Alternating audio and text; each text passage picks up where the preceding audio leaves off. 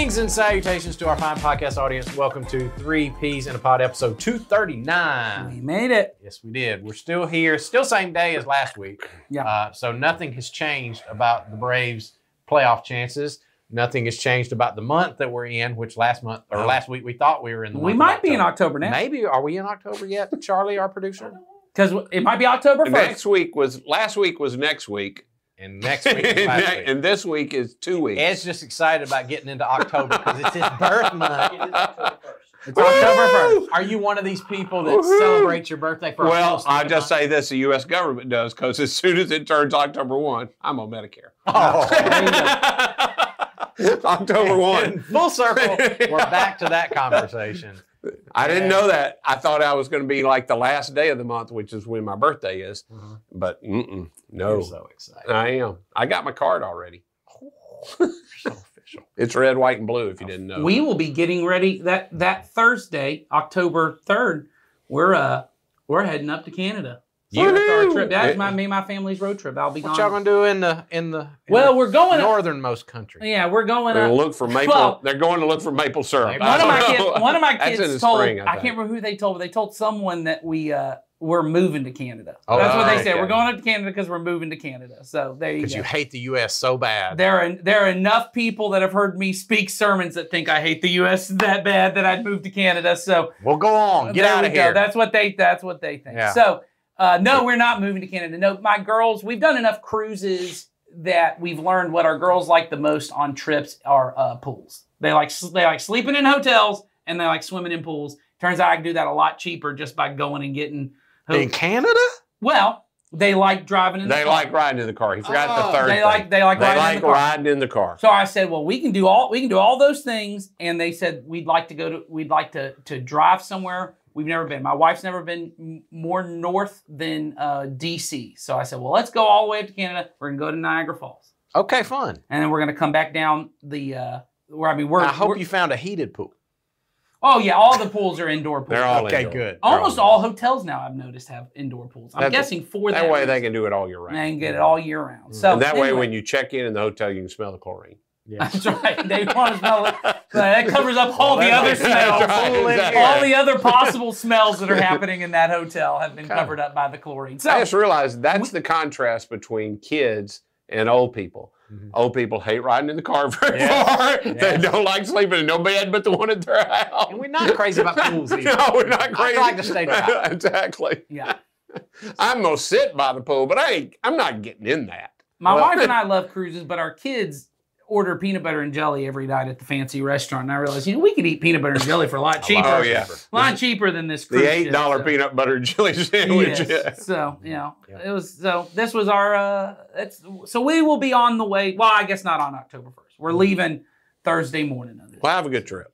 You know what they Enjoy should the Canadian. You know what they should be praying for? What? Traveling Mercies. Oh, segue. Segue into the question. Segue. Nice job there, Nathan. There we go. So here's the question for today, and it is about traveling mercies. To Canada. You're going to need a lot of mercy. Oh, yeah, it's a long way. To get up there. So here's the question. I recently heard someone pray for traveling mercies. This bothers me. Oh, wow. It feels like saying if you pray for it, your travels will be safe. But I have loved ones who have been in terrible car accidents. Sorry to hear that.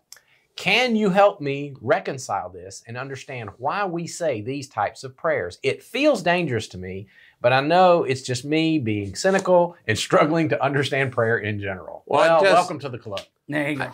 I'm struggling to understand prayer too. I was right with the person, and then they go like it's a dangerous. I'm like, you think if you pray it and God thinks it's stupid, he's going like, well, all righty now, let me teach you a lesson. I think what they mean by dangerous is, what if I pray that for someone and then something bad happens? What will that say about God? Got it. I think that's what they mean. All right. But I could be wrong. But so first of all, I have heard people who pray traveling mercies, and I've always thought to myself, where'd that come from? And turns out we did a little researching. It don't come from the Bible. No, not the phrase. Not that phrase. Not the phrase. The idea that concept. God will be with you wherever you go. Sure. That's in the Bible. That's in the Bible. Yeah. And there are people traveling in the Bible. Mm-hmm. Yeah. And A God lot. was with them when Yes. that happened. Yes. But does that mean people who get into car accidents, God wasn't with them? I suspect somebody in the church in 1922 started praying. They got terrified of these new automobiles. I don't know what it was. We need some traveling mercies. God intended for us to ride on horses, and now we've got these things frightening the horses. I'll clear the deck by saying this. I would say if what you're asking is, should we pray for people to have safe travels and, as they go on whatever journey they're going on, that God would be with them and bless them on that journey? Absolutely, 100% yes, you can pray for that. There's nothing wrong with that. If you understand that that's not a magic pill that's going to all of a sudden make their trip safe. Just like anything else you pray for. I mean, should we pray for the sick? Absolutely. But does that mean they'll get better? No, it doesn't. No. So I see this in the same vein. So I'm not trying to shut down your question, but I think it falls into the same category. See y'all next week. No. Yeah, I think that last part of it where you say, I'm struggling to understand prayer in general. I do think the more that we understand the purpose of prayer, and I think the hard part is, and I've said this in other places, I think we've all said this, maybe on the podcast, I don't know. But most of the spiritual journey is unlearning things as much as it is learning what I need to learn. And what I mean by that is, whether you grew up in the church or not, we all have concepts of prayer, maybe culturally that we've picked up, or even within the church, or maybe someone just directly taught you, this is how prayer works, and if you do this, this will, get God to do whatever you want to do. And a lot of understanding prayer is unlearning the stuff that God never said about prayer, but for some reason we all have said about prayer. And so if God never tells us why we should pray. Not that I can think of. He just says keep on doing it. He says keep on there, and there seems to be this assumption that people who have relationships with God interact with Him through prayer. Yep. And there are instructions on how to do it, and where to do it, and when to do it, and what not to do when you're praying. There are those kind of, but there's never a time where God goes, oh, by the way, like I think I've said it on here before. I'm with a group of people right now reading through the Old Testament, and then after 15 weeks, I think someone said, we finally made it to the end of the book of Genesis. And all over that is God interacting with people, and never once does He give them, the red phone to the White House kind of thing of, oh, by the way, if you ever need to get in contact with me, here's how to pray. Yeah. And honestly, what we get a lot of is not any of them praying, but God just showing up and saying, I got something I need to say to you. You're not doing the right thing, or this kind of thing. So all of that to say, understanding prayer in general is not something I even think that just happens. If I study the Bible long enough, I'll understand it. It seems like the way I understand prayer is I practice it. Yes. And if I practice it enough with the guidelines that I see in the scriptures of this is how to do this, I kind of understand my relationship with God in the same way that if you ever had to sit down with a dating couple and do premarital counseling, and you tell them, here's what marriage is going to look like, and these are things you're going to need to do. You give them principles. There is no way you can tell them in a way that they understand what marriage is until they've been married a while. Yeah. And there's a way in which, so when you ask this, to me, should I pray for traveling mercies? Maybe not that phrase. But should I take any opportunity that comes up? Because I'm assuming the reason you pray is maybe what you said. I've had loved ones who were in terrible car accidents. And maybe every time you get into the car, it makes you a little nervous when you're going on a long journey. Yeah. And you're thinking, I wonder if something's going to happen. When I was very young, we were in a pretty terrible car accident that was in the rain. Now, anytime I drive with my kids and it's raining, and I wasn't the one driving, I was in the back of the vehicle. Every time I can feel it. It's like, ooh, I'm in danger. There's your trauma response. That's right. That's it. Right. Yeah. It's my trigger. I have this little thing, and I feel it. My heart starts racing. My hands tighten on the wheel. My kids say something. I go, everyone be quiet.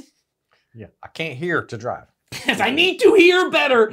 Right. I do the same thing. Turn down the radio. Yeah. I turn down the radio. Everyone be quiet. So all of those things. Is it appropriate at that point that then I go, hey, God, I know that I am on edge right now, which doesn't make me a better driver, doesn't make me a better father in the car, doesn't make me better able to respond to people in love. Can I trust that you're watching out for me? Help me to trust that you're watching out and that no matter what happens, I'll be okay.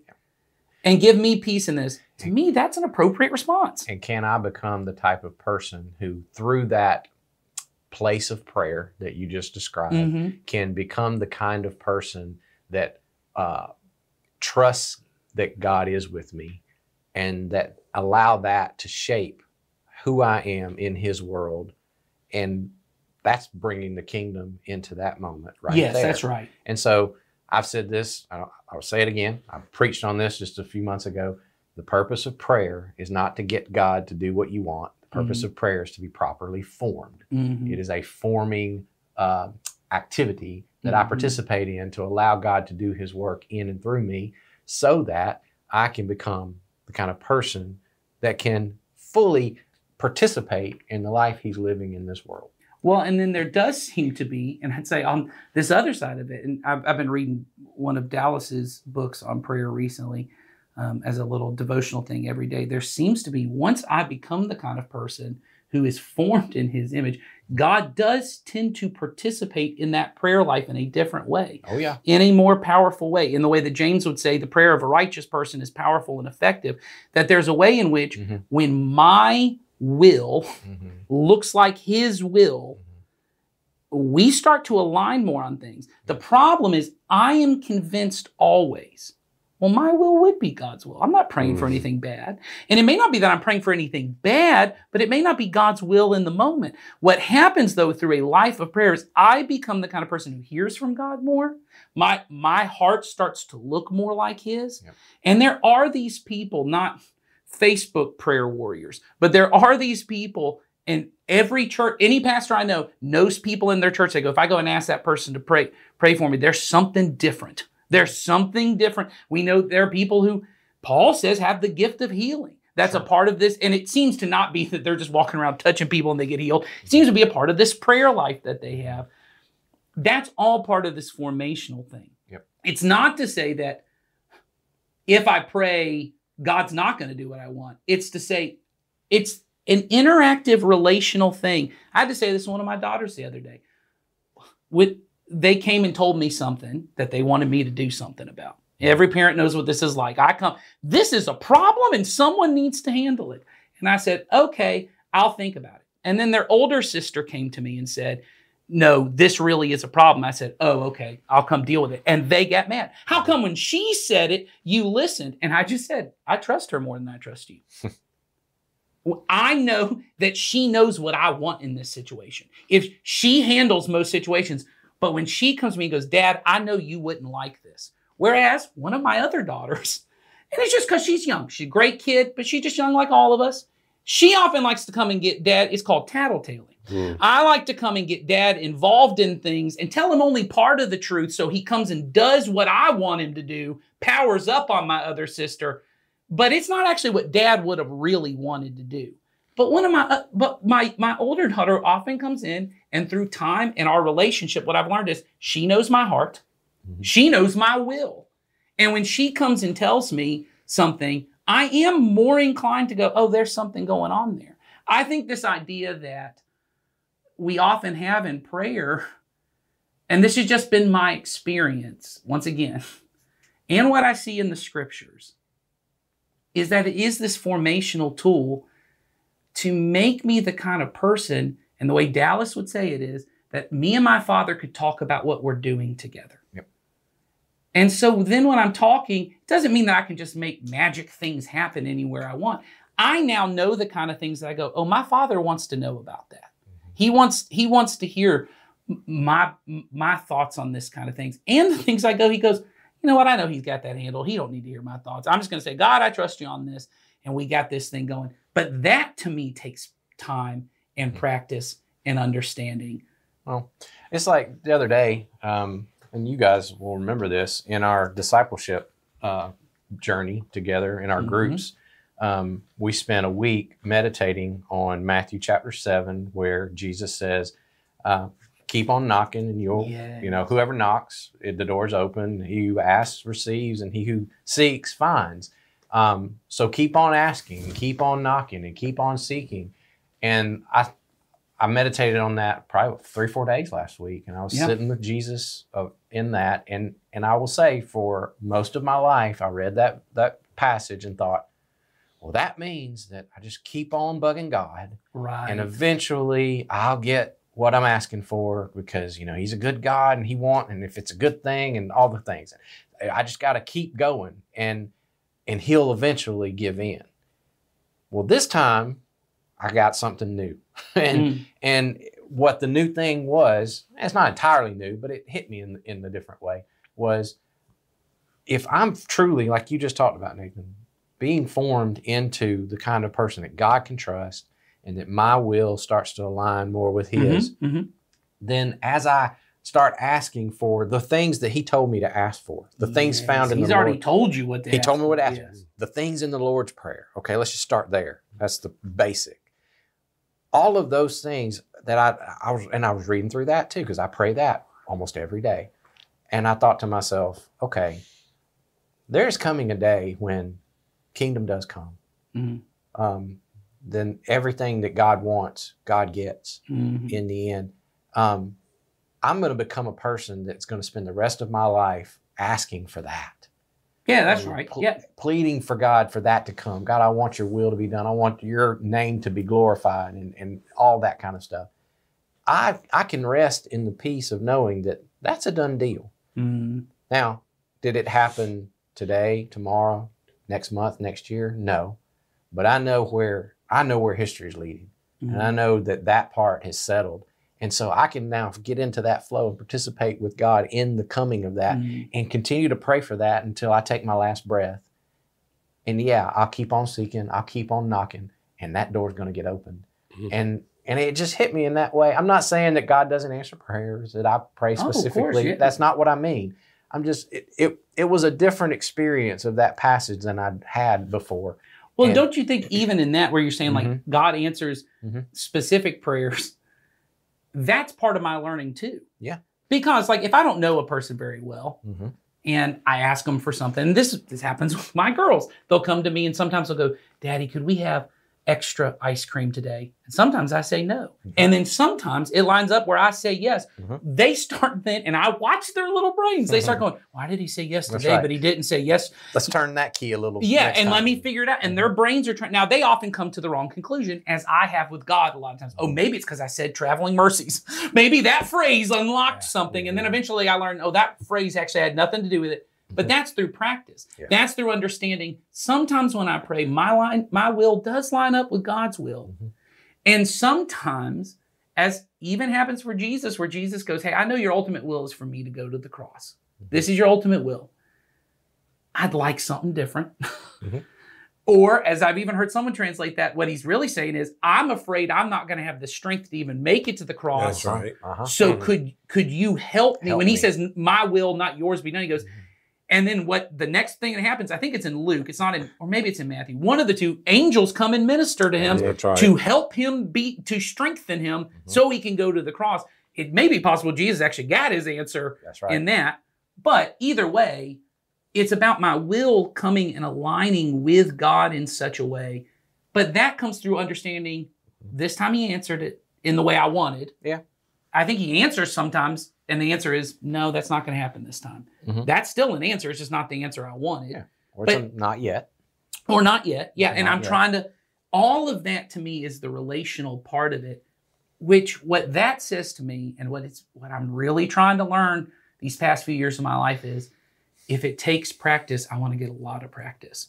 So if I'm nervous about going on a car ride, I should talk to God about that. I've shared on here before. Even the sins I struggle with, what used to happen is I'd have a lustful thought about someone, or I'd have a really ugly, angry thought about someone, and it would make me want to hide from God. And I'd go, let me just run away from that thought. And I was even taught when I was a younger man is just bounce your eyes and don't even think about women. Women don't exist. Just get away from women. And to learn on the other side of things, to go, no, what I need to start doing is, even in that lustful thought, say, hey, God, here was my desire in that moment. That's right. And I know you have another desire for me. Shape my heart. Help me care about this person that I've objectified, or, whatever the particular thing is. But those are opportunities for me to go to God, and he's shaping my heart in that way. So my answer to this is, if you want to understand prayer in general, not that I understand prayer in general, but that I'm learning through practicing. Learning, yes. And through seeing in Scripture, because you gave the example of we meditate on ask, seek, knock.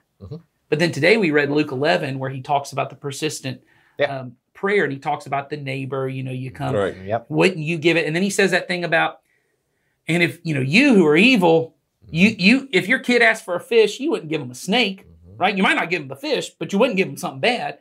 And then his response is, and he doesn't say, and so if you ask, won't your heavenly Father just give you whatever he asked for? He says, if you ask, how much more is he going to give you the Holy Spirit? Yeah. Which it seems to be, in his mind, that's what we're all asking for. What we're asking for is more of God's Spirit and presence. Yeah. Ain't he going to give you that every time you ask for it? That's a done deal. Which I found interesting because I had always, you know how you remember verses certain ways, and I had finished it in my head. If you wouldn't give him a snake, God's only going to give you a good thing. Yeah. He's very specific on what he's going to give you is more of his Spirit and presence, which means when I go to God in prayer, that increases my connection with the Spirit, which then all the stuff we've just said forms me, shapes me, makes me more responsive. Ultimately, that's the only thing I know to do because is just keep practicing at it. You don't have to stay traveling Mercies. Yeah, I think, I appreciate the honesty of that question of saying, I struggle to understand prayer. Yes, that's part of it. I think that is the whole deal. People talk about wrestling in prayer. I think it's a very real thing. I think I think prayer, to an extent, is a struggle. Not with God necessarily. It's a struggle with me. Yeah.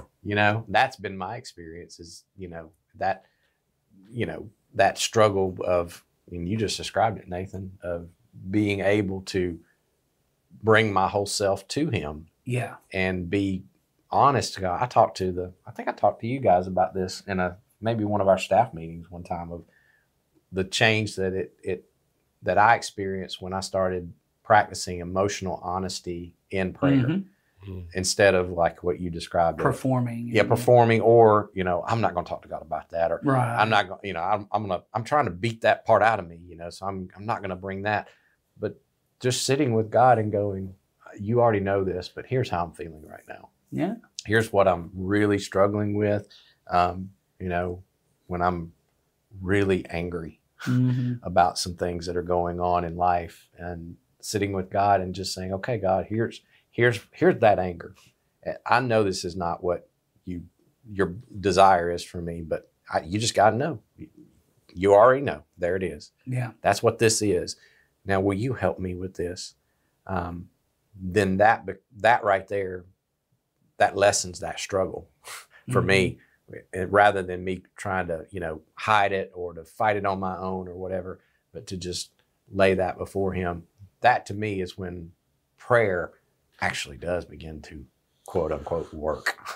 Yeah. So. I think that's it for me. You all have said so many good things. I don't have a whole lot to, what has changed for me is that kind of honesty of what is it I'm working on with God. If I can narrow my prayers down. So I'm not saying I don't pray for people that I care about when they're about to take trips. That's right. I'll be honest with you, I very seldom do. I mean, I'm just going to be honest, because I'm not in the car.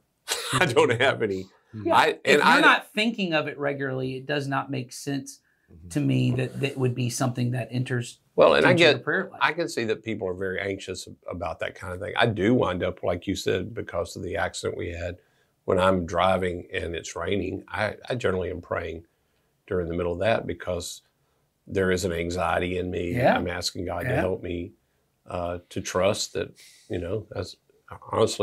that's a one-time event. And all the times I've driven in the rain, that's a one-time event. That's right. And to help me to trust, instead of counting on somehow that if I say words to God, I think for me, once I got beyond thinking there was a magic way to make God do something, Jesus in the Sermon on the Mount says, don't be like the pagans who think from their much talking. And I don't think he does talk about vain repetitions, but that was what they did. Yeah. There were other groups that would cut themselves to prove how, right, devout they were, and all kinds of other things that can happen to try to get God to notice me. And I think that's misunderstanding the character of God. But once it came down to the Lord's Prayer kind of formula, which is not a formula, but just a pattern to follow of, Lord, I want your kingdom come. I need what I need for today. I just need what I need for today, which keeps me from getting too far off into the future, which thankfully I haven't lived any days where I've had to worry about bread. Yeah. But I do need energy. I do need wisdom. I do need a sense of calm sometimes. I need you to help me figure out why I feel the way I feel sometimes. I do need help with all those kind of things. So that's what I am working on with God. Or if I'm going into a meeting and I don't know what, I'm working on that with God. But you said emotional honesty. That's the honesty for me, is just I try to narrow my prayers down for me personally to things I know God and I are working on together. And which often I do pray for other people, particularly people I love and care about, and ask Him to bless them and help them, which I know He wants to do too, and to bring about the best for them. I rarely, this is probably lack of faith, I rarely pray for specific outcomes, which is probably just a lack of faith on my part. That's not, it's rare. I would say it's rare. I just don't pray for that much. I trust that God knows what's best, and I'm just asking that it'd be a blessing to them and that I would do whatever I needed to do in those situations. I'm probably not as good a prayer as other people. Well, that may be it. That's a part of understanding and all of that kind of stuff. But you can look at that several different ways. I mean, as you are talking about it, maybe one of the reasons, you don't lean into outcomes is it could be a sign that you've trusted God with the outcome. And we've talked about that on this podcast a lot. That's really what a lot of what faith comes down to, is I release the outcomes to God. Right. And that's what true faith, trust is. And so if that's what that is, then sure. Yeah, and I think just like we said, there's no formula for prayer. I think prayer is, to some degree, I think there are, well, let me just say this, to some degree, I think it's personality driven, just like any other conversation. So what I mean is, what we need to lean into is different based on your personality. I think my personality is, I'm really trying, I just try to flow out any thought in my head, because I live in such a way, and it probably does not seem this way for the amount of words I say. I really try to measure every word I'm saying so that people can't take it away. I don't want them to take it. I am very concerned with how people take what I say and what I do and what do they think of it. In prayer, I am trying really hard to never be concerned with how God may take things, because I know, you talk about emotional honesty, even when I'm really angry, saying things that I know God doesn't agree with. You see things in the Psalms where it talks about bashing people's heads in and doing these things. There's a level that honestly that's helpful. When I have conversations with my daughters about things, I want them to know you can be, I often say, be ugly in your honesty with me. Like, say things that you think if other people heard you say them, you would think I'd be embarrassed. So when they're mad at their sister, sometimes they'll just say, I just wish I could have slammed her head against the wall.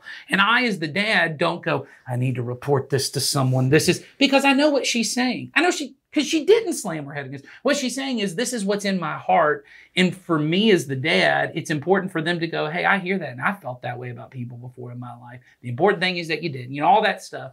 I need to have that with God. But it may be, for other personality types, it's more important for me to learn how to just trust and not try to control the outcomes. Because in my personality, in your personality, it may be to say, hey, what's more important for me to lean into at this point in my life is that God is a good father. I need to not try and control every outcome, because that's been my thing. You know what I'm saying? So to have everyone's personality type to say, I come at prayer in a way of, I'm trying to grow in His likeness, which is different for each one of us has different struggles and different things that is difficult for me to think the commonality among the three of us of what we just said is we're all trying to be honest with God and the thing. And that's why, I try not to, if somebody comes and asks me to pray for them, I certainly pray for them. I try to do it right in the moment, because the truth is, unless they're really a close brother or sister, I probably won't. I mean, I know this sounds bad. I probably won't think about it to do it. And I don't want to promise to do something I'm not. But, people I really care about, they don't really have to ask me to pray for them. Yeah, you're already it's on my mind, so I'm talking to God about it. And I think that's what we're... Yeah. So I don't ever have the kind of thoughts of people. I hear people say this, I don't want to pray for patience because of what God may make me do. Well, that all you mean is you don't really want to be patient. That's right. Yeah. I just don't, just say it. I don't really want to be patient because... And bring that to God too. That's right. Yes. You should just say that. I don't want to be patient. Because if you really, why would you if you didn't want something to happen? Yeah. Nothing's going to happen until you do that anyway. And that I know it's the joke prayer all the time that people bring up, but I think it was an honest prayer. Augustine saying, "God, make me pure, but not today." Yeah. Of ultimately saying, I want to be, sexual purity was a big struggle for him, and him saying, God, I do want to ultimately be pure, but today I'm not, that's not where I actually want to be, but I know that's where I should want to be. All of those things, I think, is us. Or the prayer is, God, I want to want this. Yes. But right now I don't. I've said that frequently of, God, I'm struggling to want what you want for me. Well, that's a part of recovery journeys is praying for the desire. I pray for the desire to want, Yes. So that's okay too. I don't want this yet, but I pray for the desire to want it. Yeah, and I know that's the order. You have to change the desire in me before it's ever going to take root. So hit me there first, and I'll keep praying. What I said this to someone, they said, is it more important when someone asks you to pray for something that you can do to pray for it or to do it? And I said, what I found is people who genuinely care about something both pray things for it and do things about it. That's right.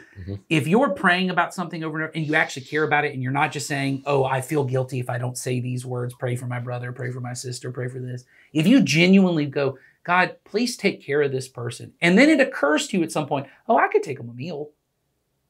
You're probably going to go do that thing. And if you're the kind of person who's going after doing those things, you just naturally think, oh, I should take that person a meal. Well, then pray before you do that. Like it's not an either or. Those parts to me that's not the part that makes sense to me. It makes sense that I would do these interior work and these exterior works and allow God to be the one that's directing all of that. So we could probably talk for another 30 minutes on prayer because it is a struggle to understand. Yes. But it is a process you enter into. So stay in it. Yes. And that's better than the opposite. So, yeah. All right. So we will be back next week with another question, we hope. But we'll see. I think we're currently out of questions. Are we? Okay. So if you've got more questions, send them on. Send one in. Or, end this podcast gracefully. Yeah, we'll end it and we'll... That's fine too. All right. See you guys. Have a good one. Bye.